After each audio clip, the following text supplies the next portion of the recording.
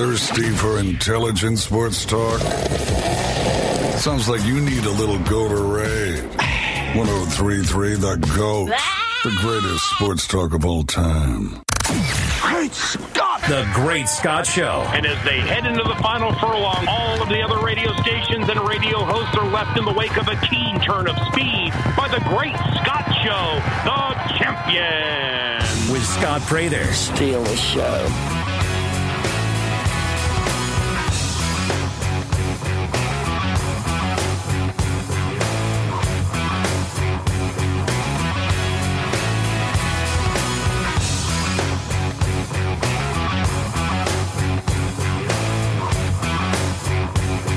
Hello, everybody, and welcome into the Great Scott Show.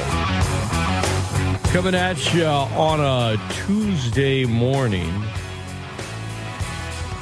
after the Georgia Bulldogs, I don't even know, beat down, crush, dominate. I mean, I don't even know how you. Those words just don't do justice to define what unfolded last night at SoFi Stadium in L.A. It was the worst ever blowout in a championship game ever in football. I asked the question on Twitter last night. Can you remember a more dominant, more lopsided win in the history of college football in a championship game? And the answer is there's never been one. Not only that, it was the biggest blowout in any bowl game ever. Ever. Think about that. The biggest game of the season, the game that ESPN wants everyone to stay tuned into, keep watching. I was watching the Pelicans for a good chunk of it because, you could kind of see what was happening pretty early in that game. I mean, and TCU, to their credit, they got there. Oh, they don't deserve to be there. Yeah, they deserve to be there. Well, they weren't the second best team. It's not always about the best. It's about who deserves to be there. They beat the number 2 team. They did what they were supposed to be. But, I mean, they acknowledged it after the game. They acknowledged it after the game. Said, you know what, that's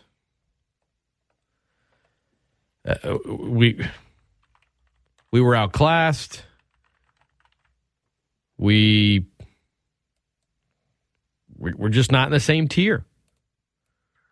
TCU head coach Sonny Dykes acknowledged as much after his team lost 65-7 to the Bulldogs in the college football playoff title game. You made it to the national championship game, but you fell short. What did you say to your team when you entered the locker room? Well, obviously, you got to give Georgia a ton of credit. I mean, they showed what kind of football program they have, and we've got some players over there that are pretty special. And, obviously, we didn't do a great job getting our guys prepared. We've been on a heck of a run, and it seemed like we just ran out of steam a little bit tonight. And, again, you got to give your hats off to Georgia and what they did. And, obviously, we got to improve. Our goal is to get back on the stage like this, and we're going to have to roll our sleeves up, go to work, and still have a long way to go before we're ready to compete. But I'm really proud of our guys for what they've done. To come this far in a year is pretty remarkable, and got a lot of guys in that locker room that are hurt right now. Yeah, your quarterback, Max Duggan, just walked out of the locker room in tears. What has he meant to you and to this program?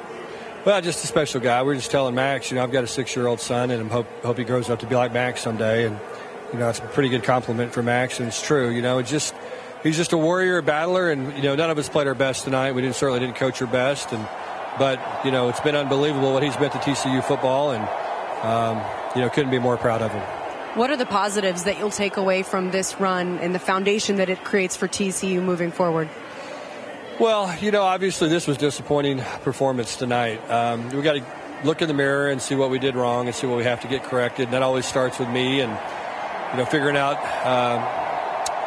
the next time so that this doesn't happen. Next time we're on a stage like this.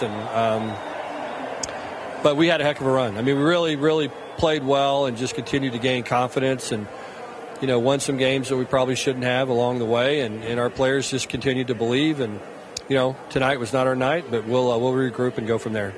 Yeah, I look at a team like TCU, and you try not to let last night's outcome impact how you view the entire season. It was a magical year for them. It was a magical ride. And maybe the fact that they were an underdog, maybe the fact that they were 5-7 last year, maybe the fact that no one expected them to be in the position that they were in last night heading into that game as a team that was not ranked in the preseason, maybe that will be the catalyst to allow them with time to look back and say, man, what a magical ride. But there is no way you can do that the morning after losing by 58 points. Biggest blowout in a national championship game of all time. Number 2 on that list was USC beating Oklahoma 55-19. Number 3 was when Bama beat Notre Dame and all the talk was about Manti Te'o. And, off the field. Bama won that one 42-14 in 2012. In 2001, Miami beat Nebraska 37-14. In 2018, remember when Clemson just in Santa Clara, California, with one of those West Coast games, beat the snot out of Alabama 44-16? That is the 5th biggest blowout in national championship game history. 06, Tim Tebow, Florida, 41-14 over Ohio State. And then in 2020, Alabama beat Ohio State 52-24. Those are your 10 biggest blowouts in national championship game history. But the thing is, it wasn't just that. In any bowl game ever. And so when you get beat that way, it's hard to keep some things in perspective. In 2011, LSU was not an underdog like TCU. LSU was not preseason unranked. LSU was not this, I don't know, where are they coming from? They were expected to be good, and then they were better than good. Defensively and on special teams, they were as good as it gets. Offensively, they had some problems, but they were able to overcome it all year, and they won, and then they won again, and they kept winning, and they were dominating teams. And Tyrann Mathieu was invited to the Heisman ceremony where he was a finalist, and they were just dominating really good teams. There was talk of, man, is this the best team ever? Look at who they've beaten. And in the old BCS format, Oklahoma State lost a game to Iowa State on a weird night where a field goal was in and it wasn't. It was a Friday night game. There was tragedy earlier that week. There was a lot surrounding that game. And they had one loss. And Alabama had one loss, which they lost to LSU. But they got back in the national championship game, and they beat LSU 21-0. And if you watched that game, it wasn't even close. It's not on this list of top 10 blowouts, but it as far as just lopsided competitiveness, it could have been. It should have been. It is. And the reason I'm bringing that up, and I'm not trying to bring up, bad memories for LSU fans, is to highlight the point that, Tiger fans will always look back at 2019 and 2003 in very special ways. How many LSU fans, how many of you look back at 2011 and just smile and remember a 9-6 win in Tuscaloosa and remember the exciting season that was? And remember Tyrann Mathieu just going Tecmo Super Bowl, Bo Jackson-esque on punt return against Georgia in the SEC championship game. Do you remember the great moments from that season? Or when you think about it, do you just kind of get a nasty feeling in the pit of your stomach and get upset that at the Superdome, Bama beat LSU 21-0 in a national title game? My point is, as great as the season is, when you lose on the biggest stage in that fashion, it's hard to look back and compartmentalize. I think TCU will be able to do it because it was a season that no one expected. But had they lost by a point to Michigan and just missed out on getting to the national title game, I feel like they would look back at the season even sweeter than they will. I think they'll look back at the season and say, man, we were so close to getting into the Natty, and who knows if we'd gotten in. I mean, anything's possible. And now they're the runner-up instead of finishing, third or fourth, or however they rank them. I guess in the final polls, the pollsters probably would have put them in fourth. But maybe you look back at it a little sweeter. Yeah, there's heartbreak with the loss to Michigan, but I don't even know what you described last night. I mean, 3 first-half turnovers forced by Georgia. It's 38-7 at the half. It's the largest margin of victory ever against a team ranked in the AP top 4. They outgained TCU by over 400 yards. 589 to 188. Stetson Bennett, one-time Raging Cajun commit, threw 4 touchdown passes, ran for 2 more. What a magical career that guy's had. And now they won back-to-back titles. And now, even though it doesn't have the same ring as "We won Bama," now crowds need to start chanting "We want Georgia" after they get a big win. That's what they need to do. Because Georgia's the best program in college football. 2 straight natties. They got another group of, excuse me. Gesundheit. They have another group of first-rounders that'll go in the NFL draft. And of all of Nick Saban's proteges, Kirby Smart seems to be the one that has figured out how to get to that level. I mean, Stetson Bennett. It wasn't until signing day. Georgia has a key quarterback transfer. They're like, you know what? You were at JUCO. I know you really, really wanted to come here. You grew up in Georgia. You dreamed of being a dog. I know you're committed to that Billy Napier guy at UL. But now that we have an open spot in our quarterback room, how about you come on as a preferred walk-on? And he did. And he wasn't even the starter to begin the 2021 title run. And everyone kept doubting him. And they said, well, he shouldn't do this and he shouldn't do that. He's not considered a top prospect at the NFL level. And yet all he did was earn the starting job and win a national title, and then did it again and was huge in that final game-winning drive against Michigan. And last night was responsible for 6 touchdowns. And he doesn't have to buy a drink in the state of Georgia again.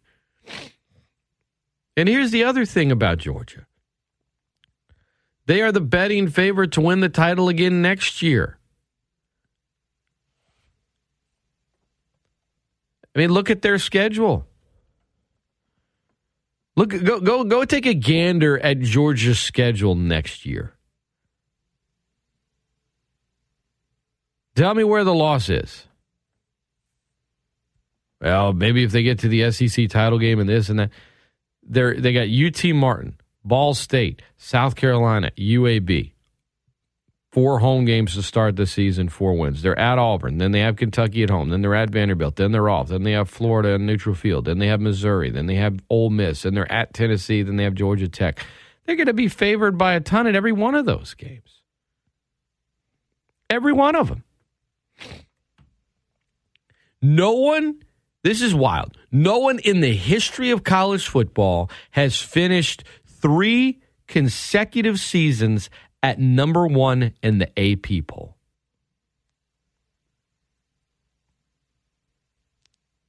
No one.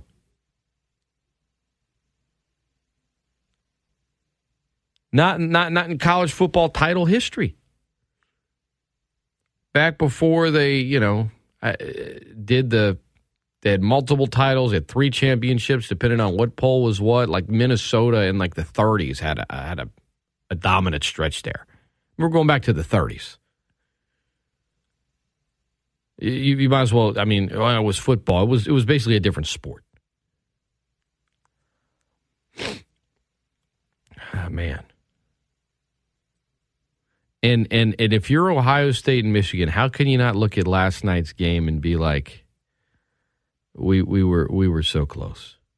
If you're Ohio State, you're saying, we should have beaten Georgia. We had them. We outplayed them. And there's no way we would have lost to TCU. And if you're Michigan, you're sitting there saying, how did we lose to TCU? And yeah, Ohio State and Michigan, a rematch in the national title game. Some folks in the South might not have liked it. It would have been a better game than what we saw last night. Because if you're not a Georgia fan and you weren't just waiting and waiting and waiting for the over that finally hit when Bowers scored a touchdown, if you were just hoping to watch without any betting interest, you didn't get a good game. You didn't get a good game. 17 after the hour. It's the Great Scott Show, 103.3 The GOAT, simulcast on 1420. That was your national title game last night. Dominance and a little bit of a snooze fest. We're going to talk some UL hoops this morning. Coach Bob Marlin going to be on with me at 7:45 on the phone line. We'll have a conversation with Coach Brodhead as well. Jay Walker is going to be in studio in the 8 o'clock hour. We'll take a look at the college football season officially done, wrapped in the books. We'll talk college hoops. We'll do a little Terrible Tune Tuesday. We'll talk NFL playoffs. Playoffs? You kidding me? Playoffs? We will do all of that this morning for you on the show. Phone lines are open for you as well, 337-269-1077. 337-269-1077. You can email me, Scott at 1033thegoat.com. Simple. I would say you can tweet us. I'm trying to log in here, but having issues here. Now it's asking me to create an account. Well, that doesn't work. I can look at it on the phone. Hey, how about Dustin Poirier? So we shift gears for a second now. I want to give Dustin a lot of credit that might seem like something easy to do. Something he did. But that's not always the case, is it? See, I had a caller yesterday that brought up ESPN's coverage of the video of Dana White, president and CEO of the UFC, slapping his wife, Ann, at a nightclub on New Year's Eve. Well, she kind of slapped him first, and then he slapped her several times really hard and all this other stuff.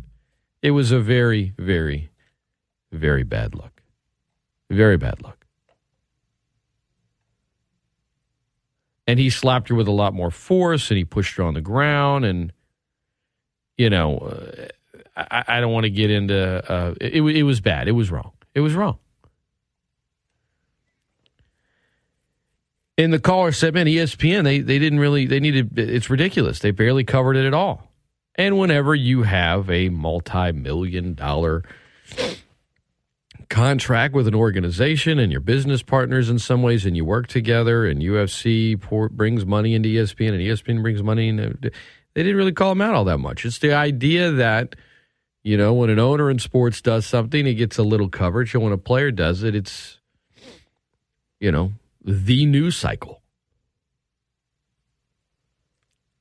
And my point is, a lot of you would say, "Oh, it's easy to call out Dana White, right?" When you're an independent contractor, essentially, but have made a lot of your money and certainly elevated your profile through UFC, maybe you're not as quick to call out the guy in charge of it. Not the case with Dana White. Very succinct, very to the point. You should never put your hands on a woman. Pretty simple. Well, that's what you're supposed to say. Well, I mean, how many fighters in the UFC are coming out and saying that? How many fighters that have the platform, prestige, cachet, like Dustin Poirier does, have come out and said it? He said, look, it's not a good look for sure. You should never put your hands on a woman. I mean, I'm with you, Dustin. Dana White once said in 2014, there's one thing you never bounce back from, and that's putting your hands on a woman. Been that way in the UFC since we started here. You don't bounce back from putting your hands on a woman. Dana White said that 8.5 years ago. UFC has made no official statement about it, and ESPN has kind of just showed a video and then went silent. Shocking. Not really. 22 after the hour. Derek emails, Scott, do you think Georgia's back-to-back titles make them a dynasty? That's a good question, Derek. We'll get back to college football for a second. Georgia was, for a long time, Georgia was really good but not good enough. They were always good but not, they're always a supporting player. They weren't the name above the title. They were always coming up just short. Not the case anymore.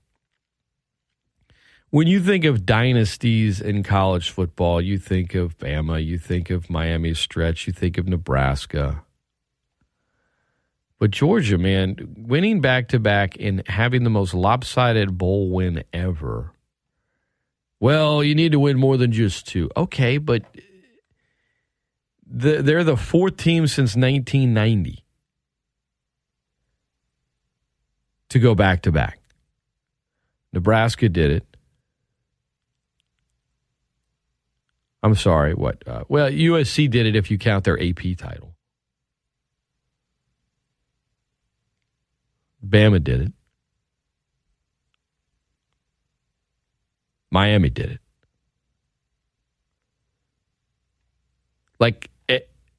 It's not a long list. Consider that this team lost 15 players to the 2022 NFL draft. Think about that for a minute. I mean, LSU lost so many after 2019. Bunch of first-rounders, and it wasn't great in 2020. Georgia lost 15 players to the draft. They came back the next year, and they won the title and went undefeated. I mean, they gave up 188 yards last night. And you could say, oh, man, they did look tired on New Year's Eve against Ohio State. But many thought it was going to be, a slight step back. Kirby Smart, despite the fact that he looks, I guess college football can age you. Guys, Kirby Smart is only 47 years old. That's it. He's only 47. I think you do need to. The easy answer to this question is, well, if they win one next year, then 100% yes, but they're not there yet. Yeah, they've been so close for a while, so they've been really good, and now they've won back-to-back. They've gotten to the title game. I mean, you don't necessarily have to win back-to-back-to-back. You just have to be in the mix consistently and win several over a couple years. I'm sorry, Clemson. They being in the title games that they were and then winning some of them. It wasn't like Clemson had to win 3 in a row. They just had to win some and be in the mix. If people consider Clemson a dynasty, they've only won 2 titles in the last 7 years. They've only won 3 ever, but they were consistently in the national championship game. They were consistently in the college football playoff. Georgia, you could argue, has a better resume in the last 7-8 years than Clemson. So, yeah, I will say, yes, I do think they are a current dynasty in college football. I do. God, how good is Brock Bowers? My goodness. That tight end, holy cow. Sheesh. I mean, he could go start and be a Pro Bowler in the NFL today. Today. Sophomore, by the way. 26 after the hour. We mentioned it. Bob Marlin coming up at 7:45. We'll talk a little college hoops, Raging Cajuns, coming off back-to-back victories. We'll get into that. Raging Cajun women's basketball coach Garry Brodhead coming up shortly as well. We'll talk to him for a few minutes. They're coming off a 20-point road win at Texas State. Jay Walker will be in studio. Looking forward to that. Haven't talked to Jay in a little bit.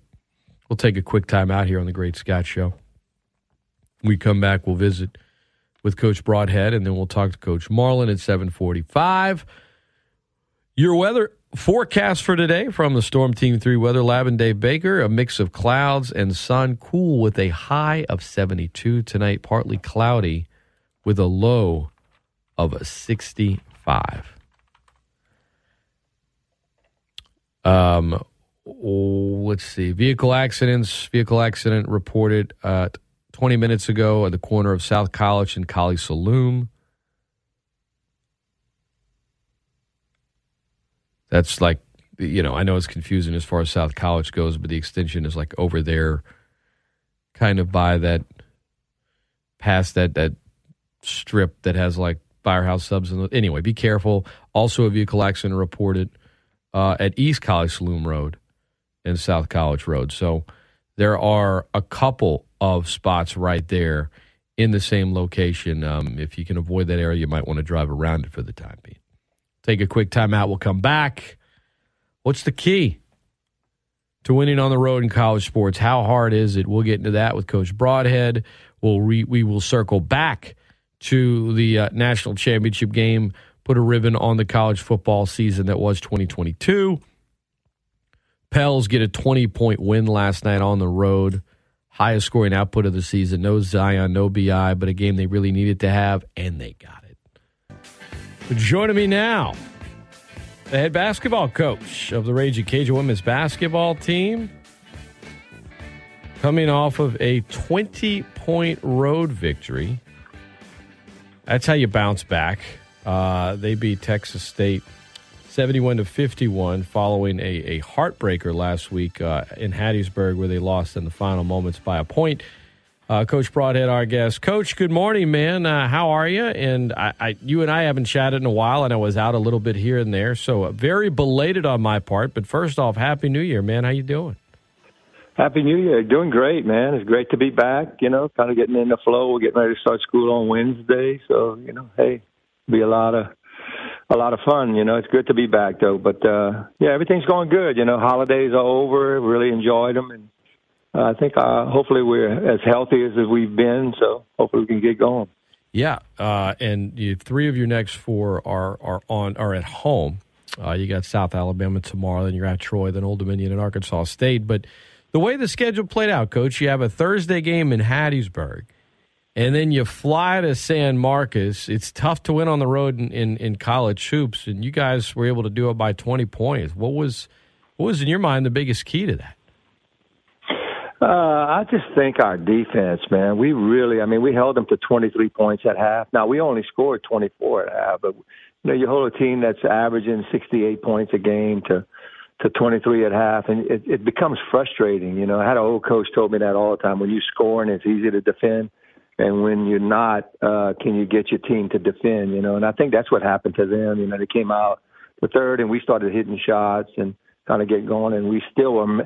I think they scored 6 points the third quarter, so we were able to kind of slow them down and get them a little frustrated, and eliminated them one shot. I thought that was big, man. Our rebounds, man, we out rebounded by double, really, and I thought that was good, to limit one shot and kind of, even though we turned it over some, there was times that we really took care of the ball and were able to score.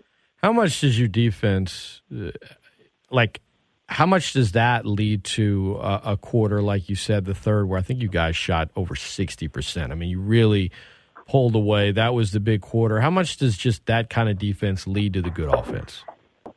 I think it does. The only problem is in this game we didn't press that much.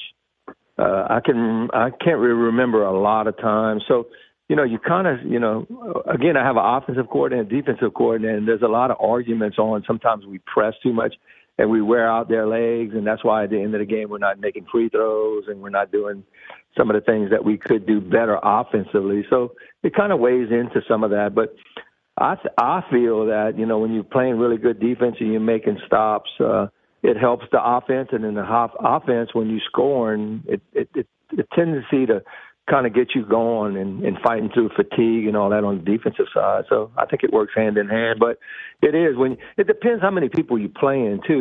When we're playing against Southern Miss, we played 7 or 8 kids, and we played 9 or 10 against Texas, State. So it's sometimes, matchups and all that. But we were able to kind of rotate people in and out against Texas State. And I think that helped, too, just keeping them fresh. And Tamara got in foul trouble, and it actually helped her to be a little bit more effective because we had to sit her for a while. And, we got, A.B. Blanton in there, and she did a good job. So we had some help from the bench.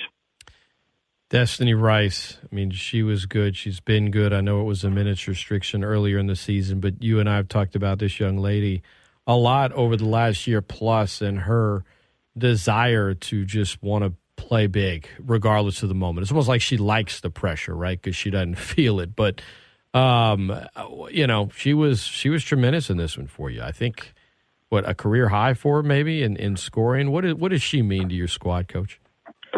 Oh, a lot. She's a great leader. She was in my office this morning. First thing, what can we do more, Coach? We're trying to sell this women's sport, and she's in here like, I got to speak at Kiwanis in a couple of days, and it's like, man, what do we need to portray from my standpoint as an old coach, to the community? And it's not just the game itself; it's every aspect of the sport, So, yeah, she just brings the knowledge, and she's a coach on the floor, big time. She sees things that we see, maybe sometimes before we see it. So and she's a great communicator, I think, we talked about it on the way back from Texas State on the bus with the fact that she's going to be a great coach, and that's what she wants. She's no doubt. That's what I want to do, Coach. I've been wanting to do it. And, it comes kind of same thing from us when we were growing up, so she reminds me of me and Coach Deacon a lot, so she just brings, knowing, what we need to do, not turn the ball over, how can I get more? She blames a lot of stuff on her, and that's what we do. I take every loss, so it's kind of like she's trying to figure it out all the time to try to make people better around her. So, yeah, that's hard. That's a true, you can't find those true point guards that much anymore, but she's a true point guard. How much does her leadership help when you have a loss like you had last week in Hattiesburg? That is, it's heartbreaking, Coach. You're right there. You're on the road. It's tight. It's hard fought. And then it doesn't go your way. To bounce back with an authoritative win, how much is it key, because you've often told me this, Coach, right? A coach can only say so much, but when the players on the team start to say it, or a few players start to really echo that message in a loud way, it sounds like Destiny's the kind of player that does that. Oh, no doubt. That's what she does.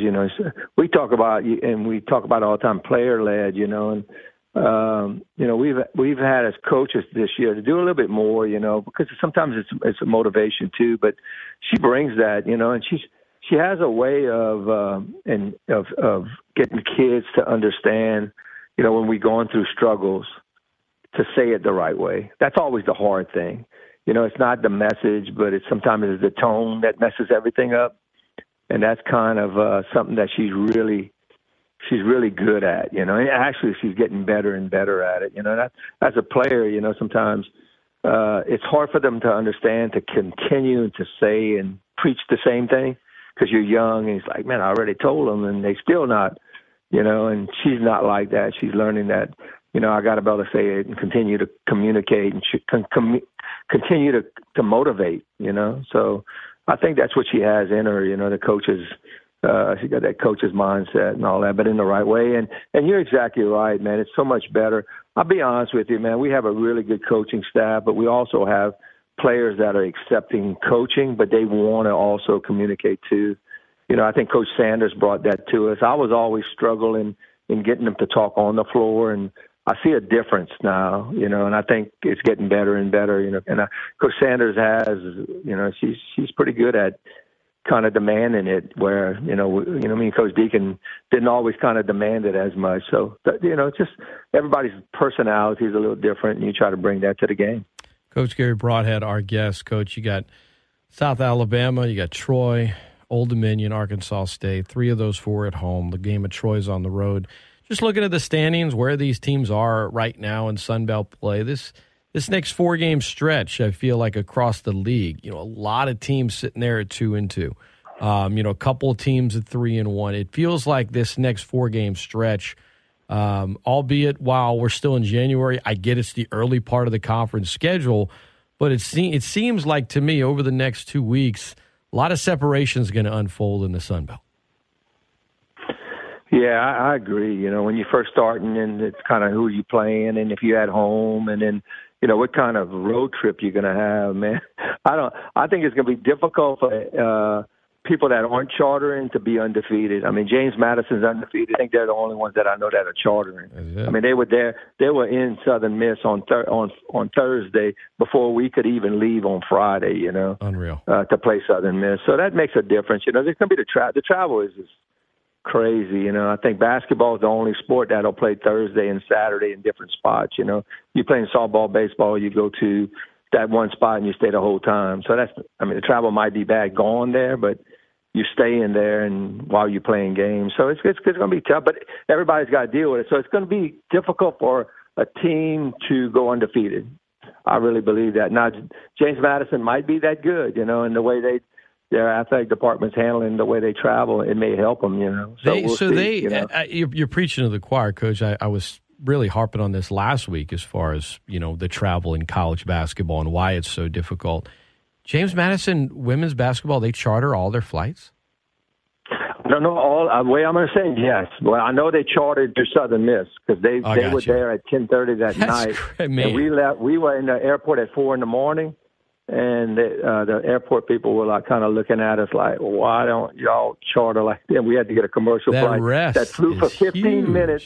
Yeah. It's huge. It's gonna make a difference. And they're the only 4-0 team, so I wonder if it's and I didn't really notice how many they played home, but I know they chartered that flight because the people at the airport told us. Yeah, and we're not sure how I many. think there are some other teams that are going to charter maybe from the East Coast, but.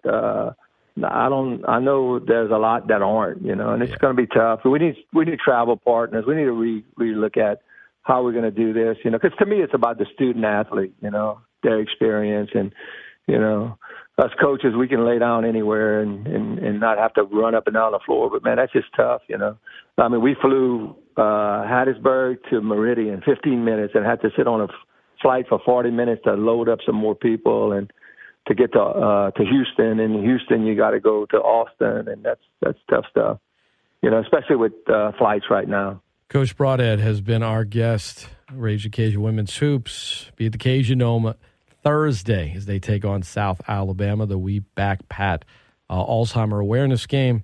Admission is free if you don't have season tickets. 6 o'clock tip. Go check out Coach Brodhead, Destiny Rice, the whole crew.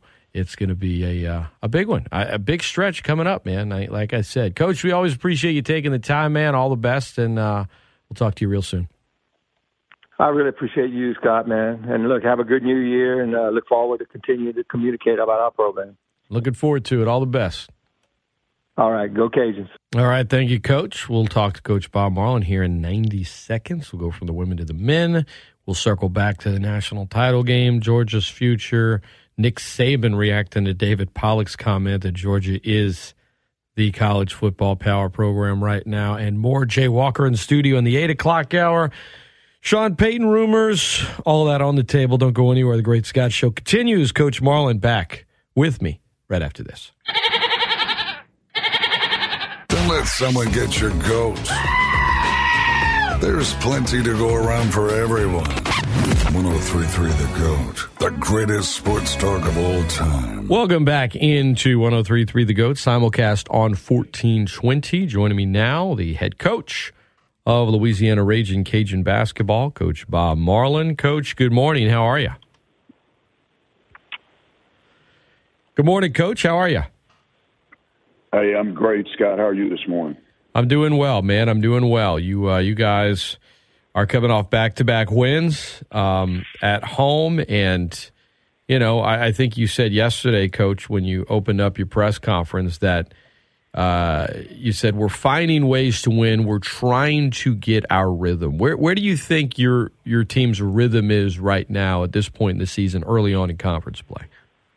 Well, I think it's in a good spot, Scott. We just have to continue to get better and work. We need to get better on both sides of the ball. We've got a good team, and when we are in rhythm, then we're really good. Because if we're in rhythm on offense, we're going to be making shots, and that's something we did in the two home games that we did not do on the road. And both road games were close. They were right there, but trying to find that rhythm has been key, and I know it'll be key coming up here over the next 2 weeks as your next four are on the road. In following you guys and listening to the games and seeing a few, Coach, it seems like in the wins it's been a mix as far as like whose night is it tonight, right? Jordan Brown led all scores. He had 16, and Jordan's done that plenty of times. But in the Thursday night win, you got some great outside shooting. Garnett had a career high. It feels like you guys, based on what the opponent's doing defensively, finding different ways to get offense. You're not necessarily glued to one specific way. Is that how you would plan it up, or is that just kind of is that how you drew it up, or is that just how it unfolded within the game? If that question makes sense. Well, both. I mean, that's the way we want to play, Scott. We want to play fast and get up and down the floor, push the ball. I thought we did a better job of that at home than we did on the road.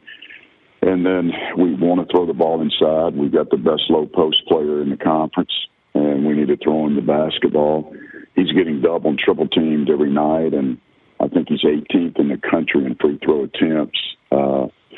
And he gets doubled. We're going to kick it out, and that's when we need to make outside shots, something Jaden Dalcourt did at a high level, and Cantrell this past weekend, and Greg Williams has done it all year. So, and then last, get to this free throw line, something we did not do in the first two games.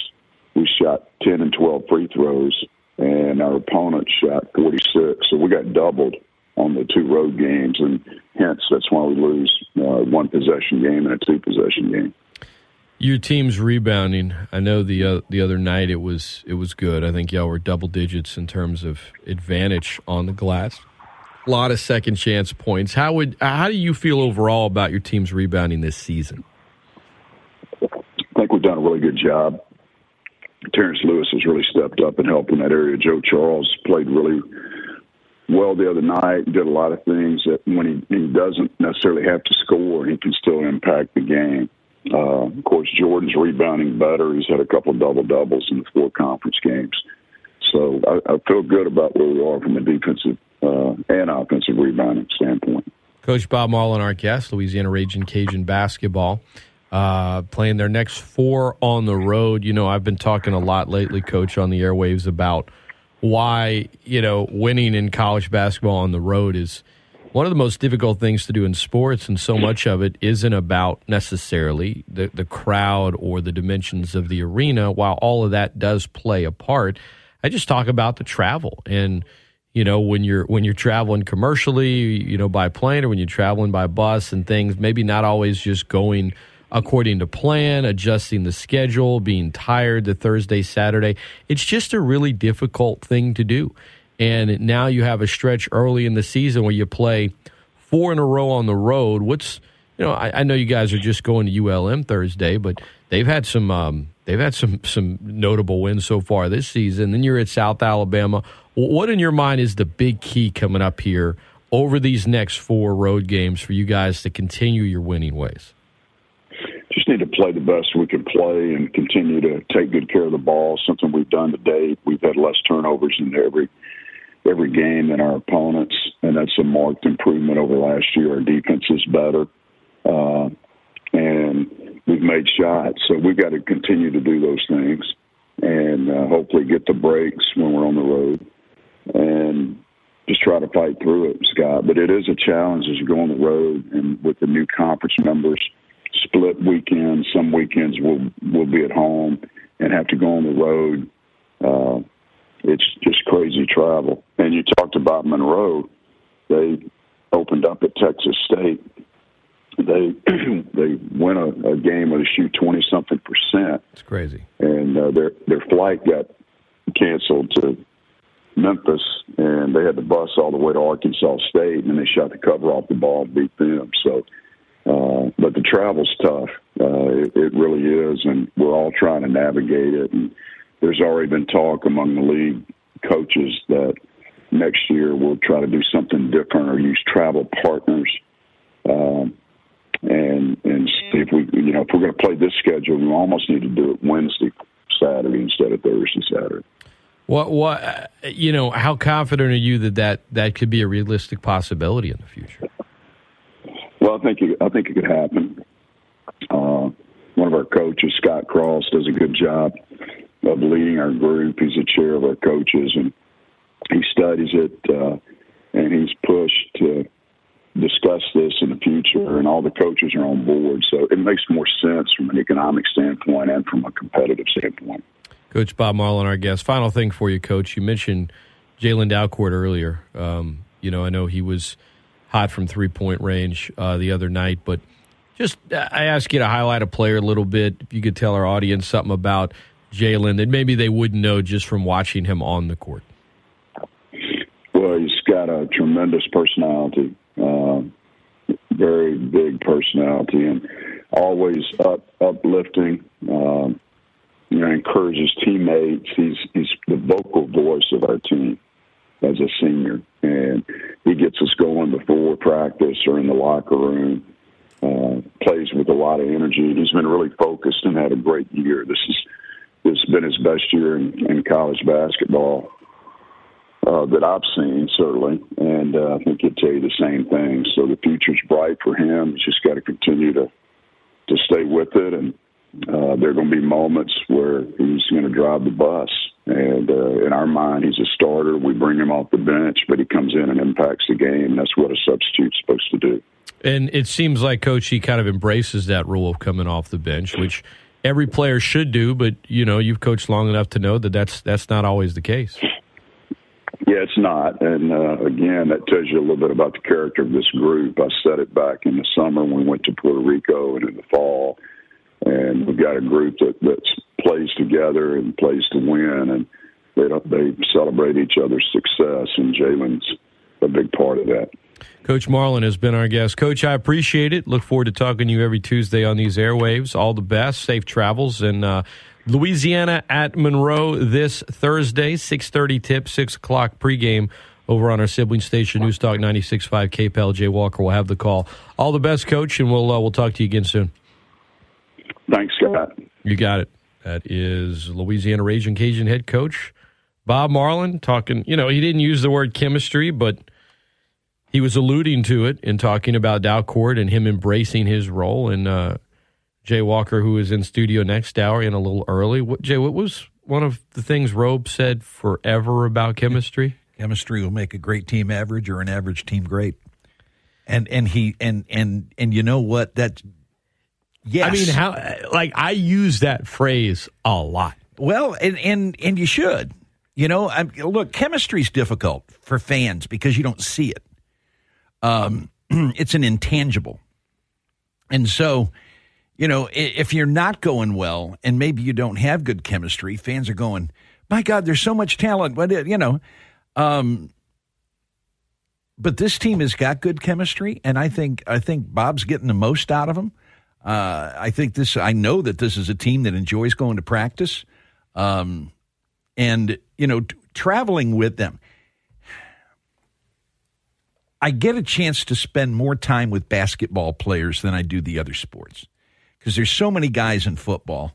In baseball, you're putting all of these. It's almost impossible to ride the bus, okay, because the bus is full. But in basketball, you get to travel with them. You ride the bus with them. You see how they interact with one another, and in that category, this is a special group, man. And they get on the bus, and they're not going to walk by you without fist bumping you. In thing. I mean, when a team likes each other, it can make all the difference in the world. Oh, no, it really can. And you know what? Sometimes it only takes one guy to mess that up.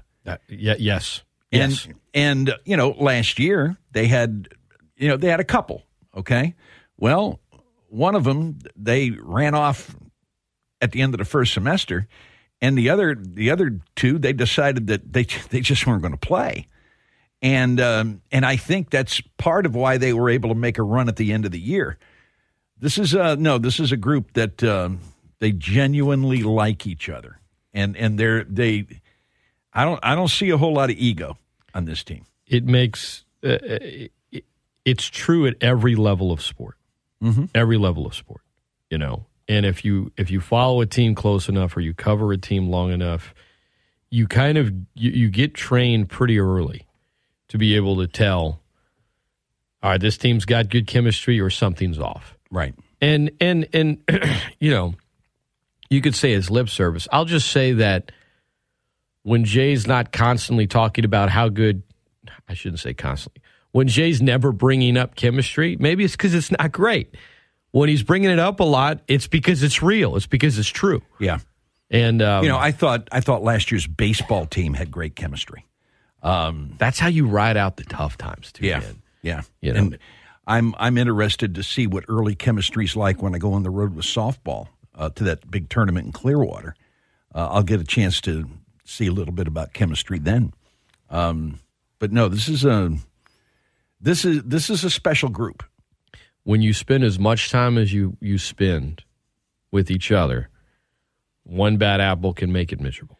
It can spoil the whole bunch, girl. It's not like you're just a few hours around each other and then that's it. It is when you're traveling a lot. It's just totally different. And I bring it up talking about the NBA team. I talk about often the Pelicans. I talk about how great their chemistry is right now on this team, and it makes a big difference when you're missing your best players and you still win. When you're traveling, when a guy's a DNP for 5 games and he gets in and everyone's going nuts when he makes a bucket because they're so happy for him.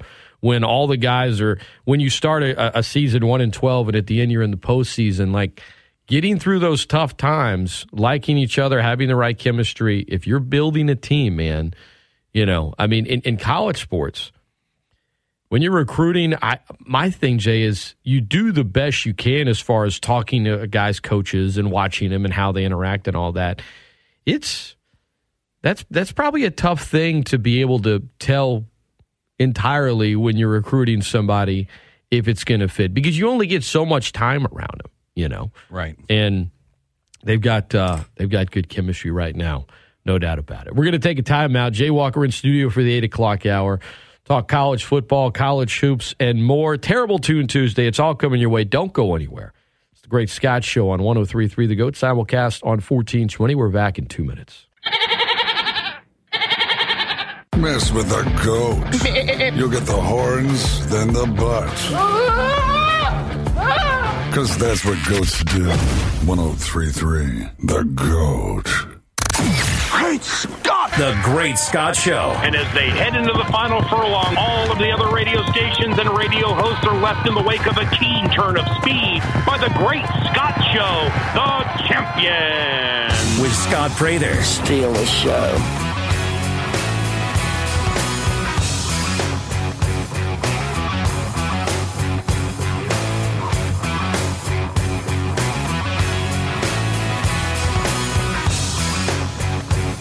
Hello, everybody, and welcome into the 8 o'clock hour of the Great Scott Show. In studio, my friend Jay Walker. Hadn't seen him in a while. It's good to see him in 2023. Yeah, and once again, it was not because we were mad at each other. I don't know. Jay's only been mad at me maybe once. And Scott's been mad at me once. Yeah. But I don't know. I feel like when you were, I've known you for 18. I've known Jay Walker for 18 years now. That's crazy. I could be wrong, but like I feel like your fuse was a little more short. Oh, absolutely. Like it's then than it is now. Oh, there's no question. You know about what I mean? No question about it. You know, it's slowly the fuse has gotten longer and longer with time. I was wound a lot tighter. Yeah. Yes. Yeah. I guess that's my way of saying, you know, he's not cantankerous or, you know, ornery anymore. You know, but yeah. And as you know, Jay, it takes a lot for me to get upset. Oh, I know. So if I'm mad, then you did something bad. Yes, I did. Once. I don't even remember, but yeah, I'm sure you deserved it, whatever it was. Oh no, I did. With that, good to see you, man. Good to see you. Good to see you in the studio, and good Lord, I mean, was the TCU like do something to Kirby Smart's kids, because it wasn't just the most lopsided game in national championship game history. It's the most lopsided game of any bowl game ever, which is pretty crazy. Yeah, okay. First of all, now, and I'm not saying 65-7, okay.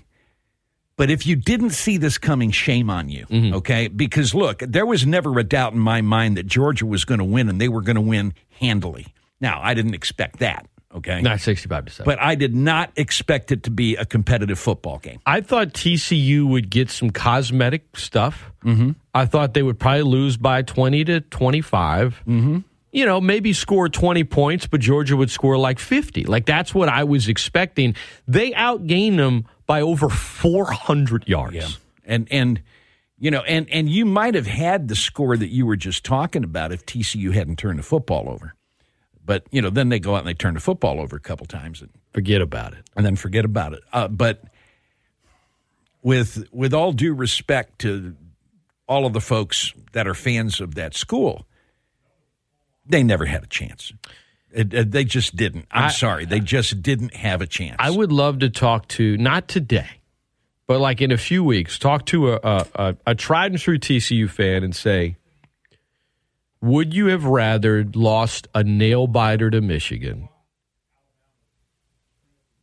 or let it – because, I mean, look, no one can take away that thrilling win that they had. No, and no one can take away the fact that they got to the national championship. Correct. You know, I think those are things that, you know, after we quit going, boy, they really got their ass kicked, I think that's going to settle in of what they accomplished this year. I have a cousin that I'm very close to, and she just got married a couple of months ago. Now, she'd been dating the guy for almost a year, and he's a TCU grad.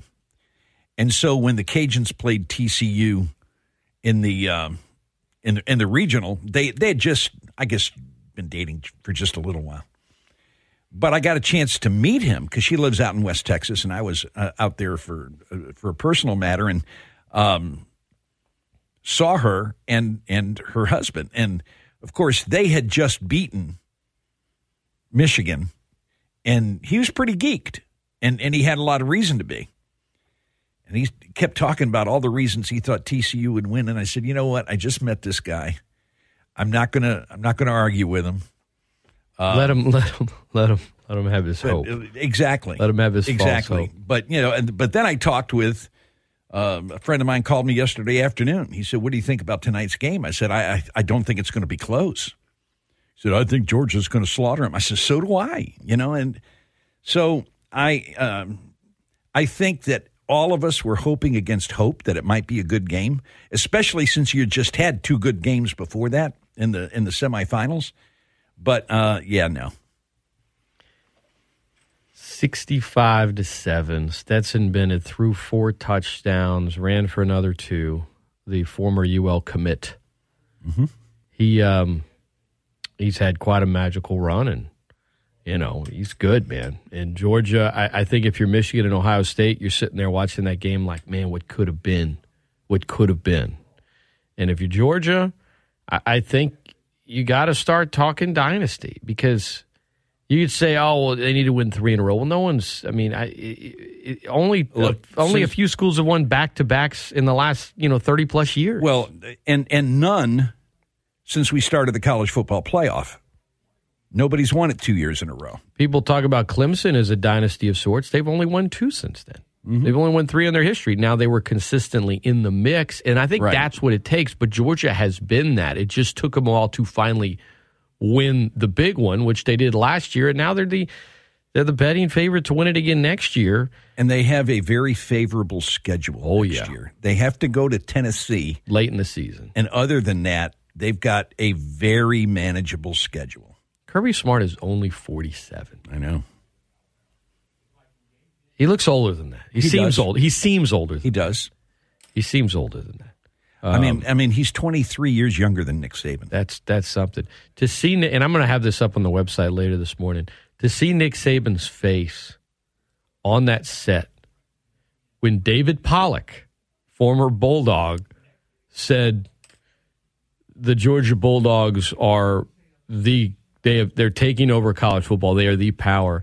And seeing Saban just kind of have to sit there and take it, it was he looked pretty sad. Oh, he looked pretty sad. I'm sure.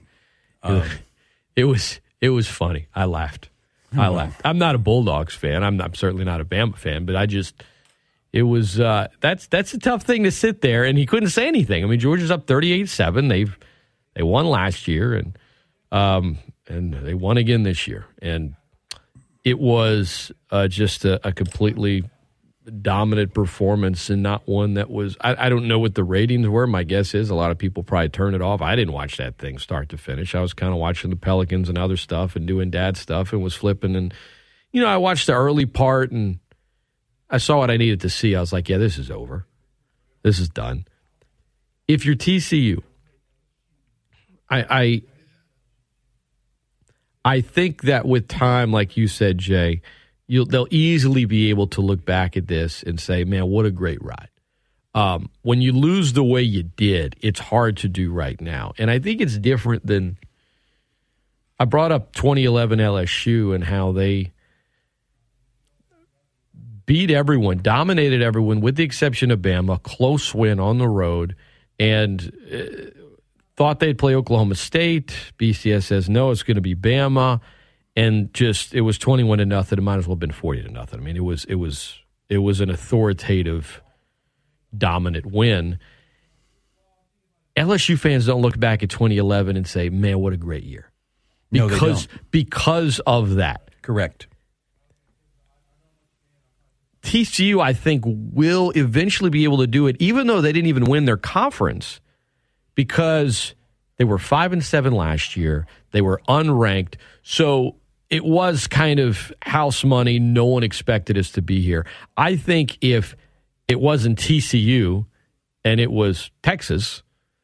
It's Texas! Texas University, not University of Texas, not Texas Christian University. I don't think that they could do that. But because it's TCU, I think with time they'll be able to say, well, that was a pretty magical ride. Yeah, because it's never happened with them in modern history, and there's no guarantee it's ever going to happen again. You dismissed your other coach. You didn't make a splash hire. You hired Sonny Dykes, and all he did was go from Dallas over to Fort Worth to take over. And it's not that Sonny Dykes isn't a good football coach. He is. But it's there was no wow factor when that man was named head coach. And you're right, they didn't win their conference. And here's something that maybe you should have thought about while you were beating the TCU bandwagon. In that game, they had first and goal at the 1, ran it 4 times and couldn't get it in. Okay? That's how they lost that game to Kansas State. Mm-hmm. So, they're not, they had a great run. They had a tremendous win over Michigan. Tremendous. We were in a restaurant in Norfolk. Is that where we were? Yeah. Yeah. And I'm with the team, and everybody orders food, and there's some people at the bar that are Michigan fans. They're wearing Michigan attire. And because look, there are a lot of ups and downs in that game. If you had a dog in the hunt, and just watching them like get all excited and then just get all pissed, and just it was good entertainment. I'm sure it was, because they're feeling like, holy cow, if this or if that. There's like 8 plays they're saying, if only that had changed, we could have won. Well, you didn't. Odds for next year per DraftKings: Georgia plus 275, Ohio State. Wait, I'm sorry. Let me go in order here. Alabama plus 500.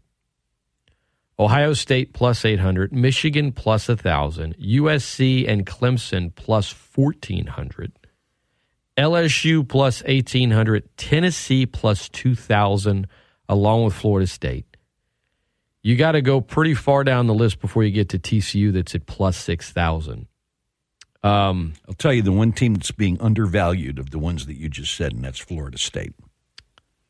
I think Florida State has a chance to get into the college football playoff next year. Do you? Yes. Why? Because in the second half of the year, they were one of the best teams in college football. And they've got lots of folks back. They have Norvella's recruited well.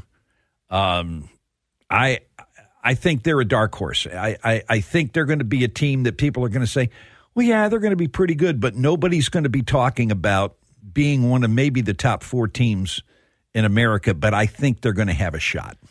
Of the ones I mentioned, by the way, let's throw 2 more in there. Texas is plus 2,200, Notre Dame's plus 2,500. Of those 11 teams, who's the most overvalued? Notre Dame. It's always Notre Dame, dude. It's always Notre Dame. Plus 1,400 at USC. I mean, look, I know they're going to score a lot of points, but, like, can they win a national championship with Lincoln Riley?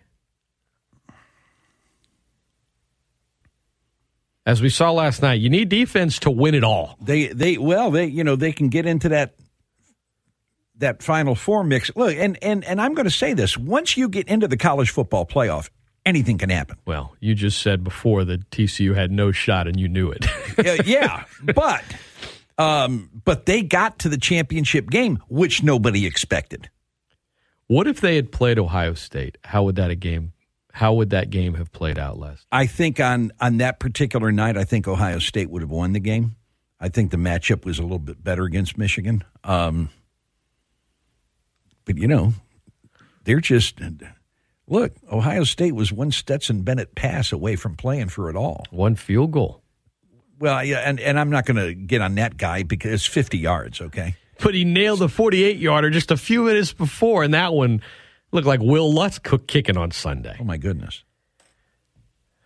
Oh, man, the Saints season just mercifully came to an end. Yesterday we're at Coach Marlin's got his media availability, okay?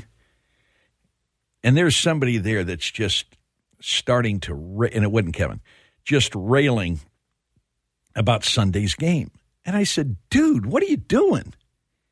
Had they gone out and beaten Tom Brady the day that they were supposed to? Right, the Monday night game and yesterday, then Sunday's game would have had so much on the line. Yeah, then you get really ticked off because they lost. But you're gonna go on a rail for a game that all it did was, instead of playing the Cowboys next year, you're going to play the Giants, because instead of playing the second-place teams, you're going to play the third-place teams. Instead of playing the Dolphins, you'll play at New England, and instead of playing the Seahawks, you'll play at the Rams. You get the Giants at home, and your draft. The Eagles got a 10th pick overall instead of what? You know what I'm saying? Right. But to your point, it really it was annoying, but I wasn't angry. No. That Monday night game, it was about the most heated I ever got on the radio was the next morning. I know. I was out there talking to Moon, and you were just it was the worst. No, Sunday was just annoying, but the reality is it was just apropos. It was like, well, of course this is what they do. And this is who they are. In the final game of the season, just hold a quarterback to 42 yards passing, 5 of 15, 2 picks, and somehow lose the game. That was the 2022 Saints on Sunday, man. Who you like in the playoffs here, Jay? NFC seems weird in wide open for various reasons. The AFC feels a lot more stacked, but also that tells you that it could be. I mean, look, Miami's not going to do anything with respect, but and I don't think Seattle's going to do anything. But if you look at the 6 seeds, 1 through 6 in each conference, you can make a case for and against anyone. No, you can't. Try me. No, you can't. Try me. I saw the matchups for Super Wildcard Weekend. Oh, we got Super Wildcard Week, and I looked and I said, God, all of those games look boring. I don't think Jacksonville's going for the record. I think the Jacksonville game might be the game that I'm most intrigued by because look, I'm telling you, the Giants ain't going to go to Minnesota and win. I don't know. They almost did just a few weeks ago. But they're not going to. Minnesota I'm just here to tell you that's not going to happen. The worst 4-loss team of all time. Dallas at Tampa. See, in the NFC, I can ESPN hit the mother load with that one. I can make a case, which I was like, how did they get that and not Fox? I don't know what the pecking order is, but I'm like, if Fox chose New York, Minnesota instead of Dallas, Tampa, what? ABC must have had some kind of ESPN must have had the pecking order. I think the NFL might have gotten involved in that, but who knows? But to answer your question, okay, the team that intrigues me the most and the team that I think is going to represent the NFC is San Francisco. With a third-string quarterback. Because they have the best defense in football.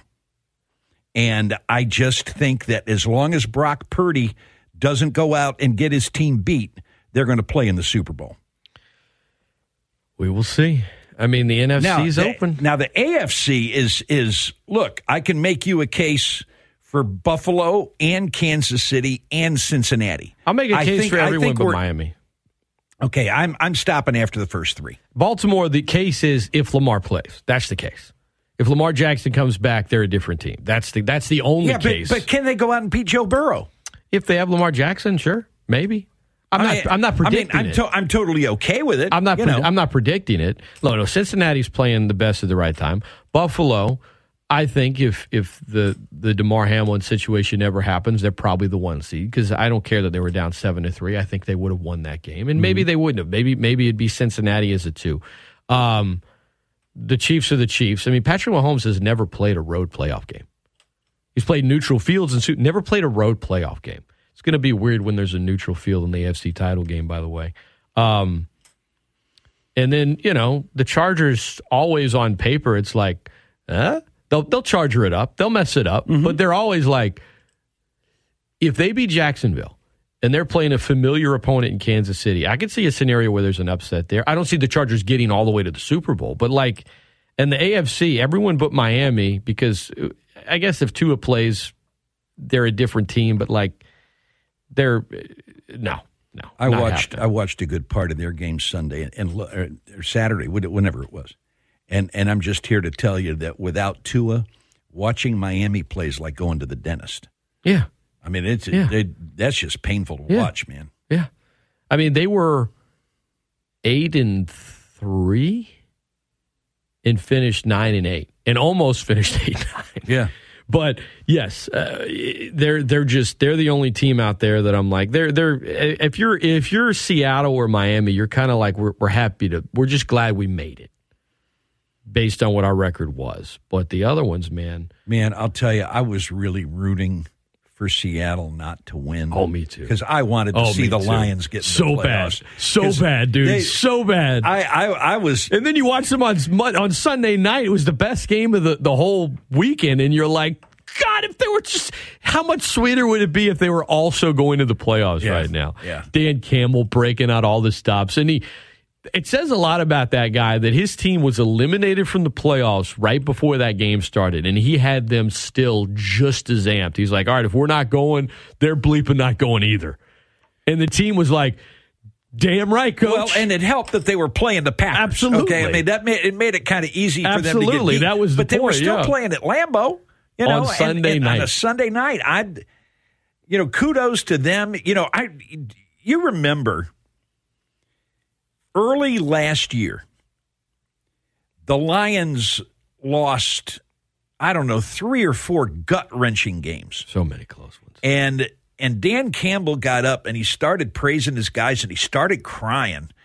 And I said, I can embrace this guy and I can embrace that team. And then I said, boy, this year they're going to be good. And they started 1-6. 1-6. And I'm going, geez, I wasn't expecting this. I expected them to be better. And then all of a sudden here they came down the back stretch. That may be the team that I adopt next year. We talk about chemistry. That team, to be 1-6, not just 1-6, to be 1-6 and be the Lions. Yeah. To climb out of that and finish with a winning record. They give them all their flowers. They deserve it, and Dan Campbell deserves it. And keeping that team together, man, they're going to be hopefully a fun team next year. It'll be rare for them because there'll be expectations, even though they weren't even in the playoffs. We'll see how they handle that. But I'm with you, man. I was, it didn't involve the Saints, and yet I was sitting there, and I knew they couldn't even go to the playoffs. And I'm like, come on, go get it, guys. They're God, the Lions, man. What it must be to be a tried and true Lions fan. I mean, you've been through some painful stuff. Mm-hmm. I'm sure that Sunday night, despite the fact that you're not in the postseason, had to feel a little sweet. And I do know somebody who's a real Lions fan, and he's even though they didn't. I saw him make a Facebook post after the game, after they beat Green Bay. He was pretty happy. It's the final Sunday is always odd because some teams get in and yet it's like I'm not sure. Like Baltimore's going in, they might have to start Anthony Brown. Like it's like we're going to play Cincinnati. Then you've got teams like the Bears who had the worst record in the league, and they're thrilled because they lost in Lovie Smith, their old coach, who they still love, gets Texans to win. So they have the first. So they're terrible, and yet they're happy. Saints fans are miserable. You get it kind of all over the map there. Playoffs starting. Last year, the Super Wild Card weekend only gave us, I think, like one good game. Then the following weekend, it was just all amazing stuff. Is that going to happen again this year? We'll see. Well, what do they call that round? The division round, right? The division round last year was epic. The division round is always the best weekend. It always is. And you have NFL football all day Saturday and Sunday, and so there's not like this rest or we've only got 2 games. And I think there's something about knowing if you're like a hardcore NFL fan, once you get past the divisional round, that post-football depression, it hasn't sunk in yet, but it's right there. You're like, there's only 3 games left. And then we got to wait till there's only 3 games left. Before the divisional round, you're not quite feeling it yet. Speaking to somebody who really enjoys the NFL. But I hope we at least get one big surprise this weekend. Even if it's not who wins or loses, just the fact that it's a great game that we're not expecting. Now, Dallas and Tampa Bay, let me ask you this, Jay. You got Tampa, who's not good, who doesn't, have a winning record, who, if their O-line is intact, they can do some things. If not, they're in a lot of trouble. And then you have Dallas, who had a good season, but hasn't won a road playoff game in the 21st century. I mean, if Cowboys fans think they're about to go win 3 straight road games in the playoffs, they're fooling themselves. You have the Cowboys who are better than Tampa Bay, period. And yet they have a history in the 21st century anyway, just of in the big moments not getting it done. Right. In the big moments where they're supposed to win, not getting it done. I think they're better than Tampa Bay. If they lose this game and there is, let's just say, a Mike McCarthy gaffe that is big enough to where everyone's discussing it, like, what is he thinking? Would they fire him? Is there a scenario where, despite the fact that Dallas had a really good season, he could get fired Tuesday? Absolutely. And the reason I say that is because Sean Payton can stick his head around the corner and say, "Hey, right. Jerry, how are you?" That's where I was going with this. Absolutely. Sean Payton, Denver's interviewed him. Arizona, little interest, but they're reportedly more interested in Van Joseph. Sean Payton has orchestrated by design his exit plan from New Orleans and getting another gig to perfection. Watching him on Fox Sunday answer these questions with such ease, pamper up the guys on the set with you, make a joke, be somewhat, there's not one thing I'm particularly looking for. I'm looking for good ownership. That's the most important thing. Well, every owner feels like they're good. Mm-hmm. So he's already kind of pampering them up. He's out there looking for the payday. He didn't want to stay in New Orleans, but he didn't want to get messy. He was under contract. So he leaves. He throws a big party for the local media on his own dime. Well, they're all writing nice stuff about him. And you know what? They should, because he did things in New Orleans that no one had ever done. No one may never do right, again. He deserved it, but it was like, I'm sorry for all the times I was a jerk. Let's have a big party. Mm-hmm. So you leave on these really glowing terms. The fan base is grateful. You just miss out on the playoffs last year when everything went wrong and you still had them fighting. So you kind of leave, even though you didn't get in the playoffs, it was like a winning record. And it was like, man, they fought hard. Good for him. You go in the media, so you're in the limelight every week. The Saints struggle from a coaching standpoint. Well, that helps him too. He has played this thing perfectly. And anytime he's asked about it, he has his representatives leak stuff. Well, you know, Sean, if he was hired, he's already looking at Vic Fangio and he's already doing this. This is all his representatives. He is going to go somewhere. He's going to have a couple of choices, and he is going to get paid handsomely. And Saints fans aren't going to be upset about it because they'll get a little draft pick. They're not going to be mad because it's not going to be a team in the NFC South. He's just, if you wanted to leave a city that loves you and a team and a fan base that loves you, that's the way to do it. Absolutely. And, you know, and look, I want him to get another gig because I want the Saints to have a first-round draft pick for the NFL draft. And I want them to take that draft pick and the following year's draft pick and trade them to Chicago and then go get the number one pick in the draft and go get me a damn quarterback. They would need something higher than would Denver. So Denver owns San Francisco's pick, first-round pick. You think they're going to the Super Bowl, so if that's the case, then you're looking at 31 or 32. No, I'm not looking at Denver. Who are you looking at? No, I don't think he's going to Denver. I don't think he wants to go to Denver. They got that Walmart money. Yeah, I know. I think here's the one other thing I'll say. Everyone keeps saying, well, he wants to go to a place with a quarterback. He wants to go to ownership. And I think those things are not at the top of the list. What's at the top of the list, even though he's not saying it, is the money. Who's going? I'm not even kidding. If he had a chance, as much as he wants to go to the Chargers, let's say Staley screws up and they lose Saturday and they actually fired someone. If the Texans were like, Sean, that's cool and all, we're going to pay you $4 million more per year. He's going to Houston. When he gets asked about the Bountygate season, which was ridiculous that he was suspended for a year, but he didn't have a union to defend him, and he had to sit there and take it. Every time he was asked about it, to this day, what was the hardest thing about it? He never says, man, it's being away from the guys or missing out on a year of Drew Brees in his prime. He always says, that guy took $8 million from me. Every time. The highest bidder, I think, ultimately is going to get Sean Payton above anything else. And that's part of why, it's going to be about strong ownership. Go ahead and butter up the owners because there's not an owner out there that thinks that they're not good at their job. Look, I don't care where Sean Payton goes. I want the Saints to take that draft pick and then the following year's draft pick, trade them to Chicago and get the number 1 pick. And look, and if Chicago doesn't, because look, Chicago is not going to keep the number 1 pick. They're not. They're going to trade it. Maybe. Because they don't need a quarterback.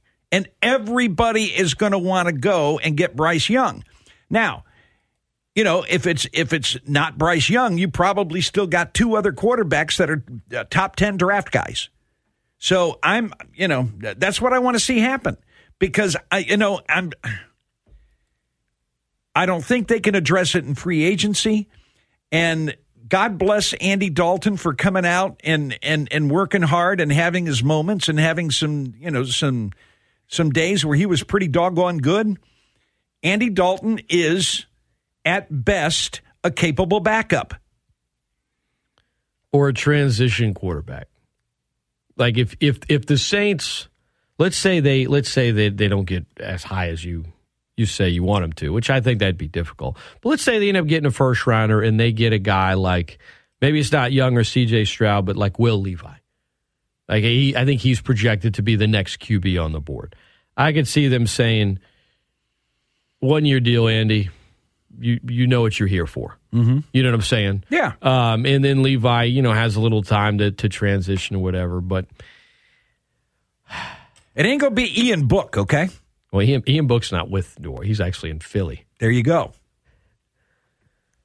Got C.J. Gardner-Johnson sitting there trashing the Saints. They're getting ready for the playoffs as the 1 seed. Although if you're the Eagles, you got the bye, you're the 1. Jalen Hurts was great this year. When he got hurt, you were a different team. And we saw what the Saints did to him 9 days ago. Yeah. Handled him. You play him in a game against the Giants team that was essentially resting because they couldn't improve their seed one way or another, so they weren't trying to win the game. Philly has to break out Hurts to make sure they win, so they win the division. He still looks a little nicked up. Should the Eagles be a little worried even though they're the 1 seed? Yeah. I don't know that the Eagles are, their defense is good, but their defense is good, but I don't know that they're head and shoulders above anybody. I think that the NFC is kind of wide open. I told you I like San Francisco. Over on the other side, look, there's one of 3 teams that's going to play in the Super Bowl. It's going to be Cincinnati, or it's going to be Buffalo, or it's going to be Kansas City. I mean, there's not even a conversation there. You're not feeling the Jags, huh? You don't think they're going to go on a Bengals-like run? Yeah, no. They were 2-6 at one point. I know. Doug Peterson's a good coach. Evidently. How bad is Urban Meyer? Oh, man. Doug Peterson, I won't be surprised if he winds up being the coach of the year in the NFL this year. Yeah. Got a message here from a listener. Josh says, a few weeks ago, Mike Florio wrote a piece about the possibility of Sean coming back to New Orleans. Is that preposterous? I think so. No, Sean's not going back to New Orleans. If he wanted to be in New Orleans, he would be in New Orleans. He's not. He needs to.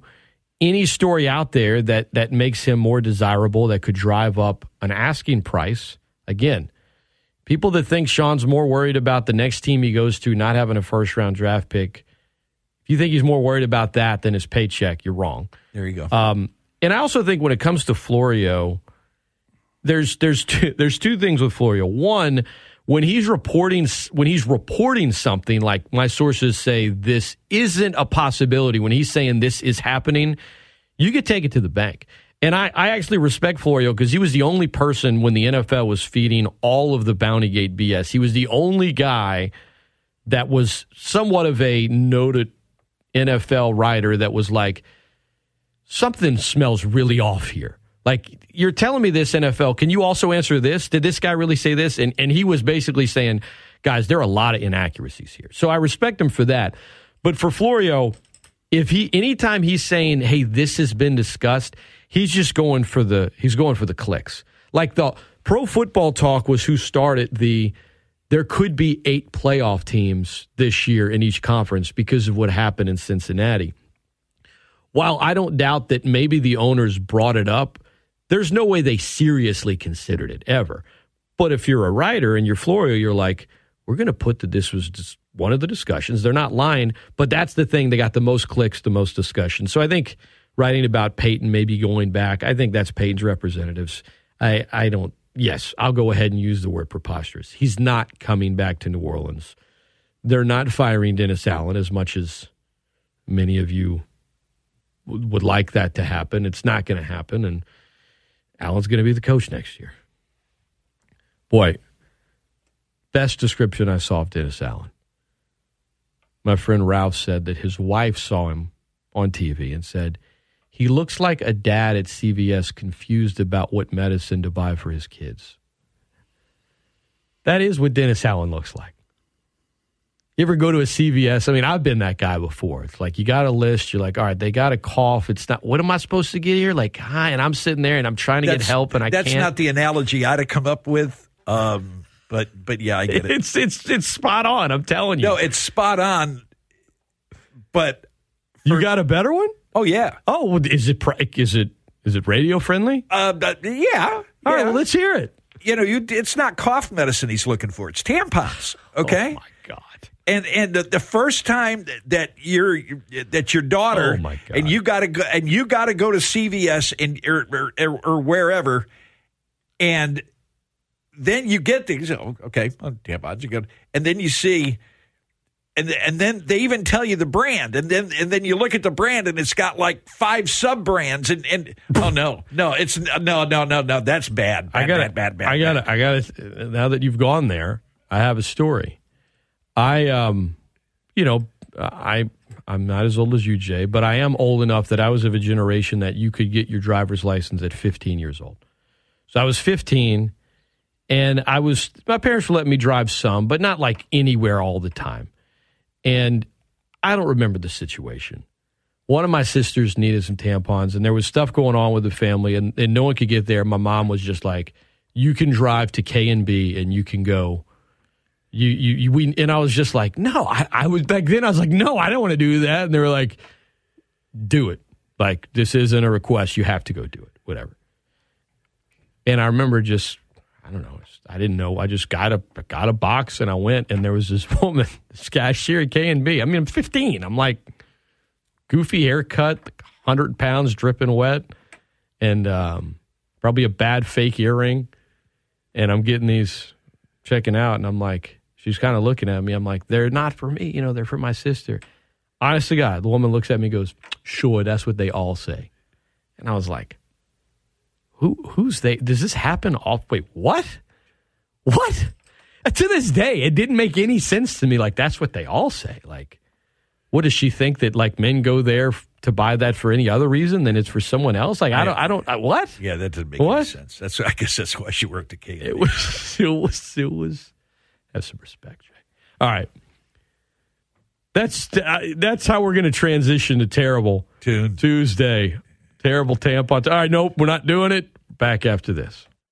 For those of you listening via the podcast on demand, we cannot play Terrible Tune Tuesday for you due to some licensing agreements. But thank you for listening to The Great Scott Show. Thank you for subscribing. If you could, please leave a nice review, rate it.